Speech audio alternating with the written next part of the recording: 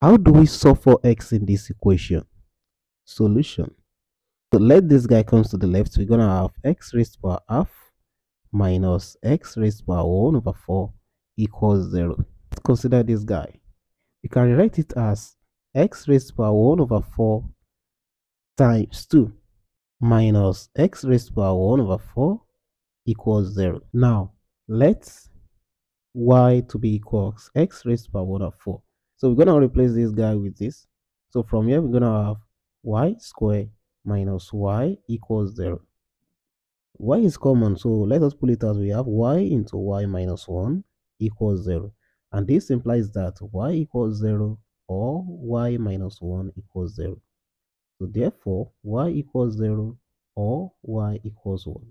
But our aim is to obtain the value of x. When y equals 0, we're going to plug it here. So we're going to have x raised to power 1 over 4 equals 0, which can also be written as x raised to power 1 over 4 equals 0 raised to power 1 over 4, which implies that x equals 0. So this is one value for x. So let's consider when y equals to 1. So when y equals to 1, we're going to plug it here. So we're going to have x raised to power 1 over 4 equals 1, which can also be written as x raised to power 1 over 4 equals 1 raised to power 1 over 4. Nothing has changed. So therefore, x equals to 1. Values of x are 0 and 1. So when x equals to 0, it satisfied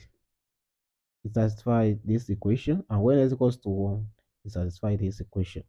So that's the answer. So that's it. Thanks for watching. Peace.